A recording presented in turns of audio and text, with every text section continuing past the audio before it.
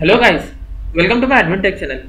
Today I am going to show you in this video how to fix photo capture file creation failed camera in Windows 11.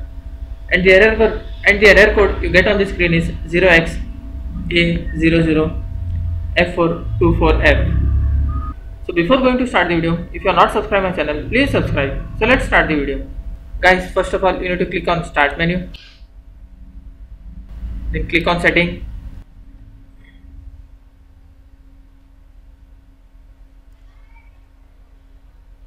You need to click on storage, scroll down, click on advanced storage setting. Guys, you can see here where new content is saved. Just click on this. In this you will find new photos and videos will save too. You have to change the location of this drive. I am selecting the D drive, then apply. Guys, after doing this, try whether your problem is fixed or not. If not, then I will show you the second method. Close this window, open run command by pressing Windows plus R key, then type here %app data %.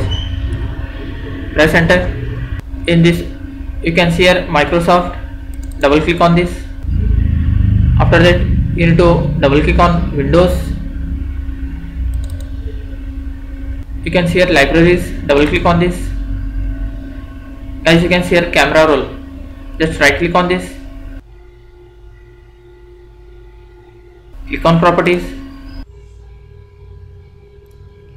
Click on add. Guys, you can create a folder wherever you want. Suppose I am creating the folder in downloads. Click on download. Just create new folder and rename it. And click on include folder. You can see this folder we have created.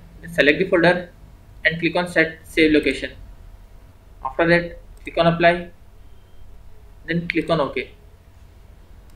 Guys, after doing these settings, once you have to restart your PC. After restarting your PC, hope your problem will be fixed.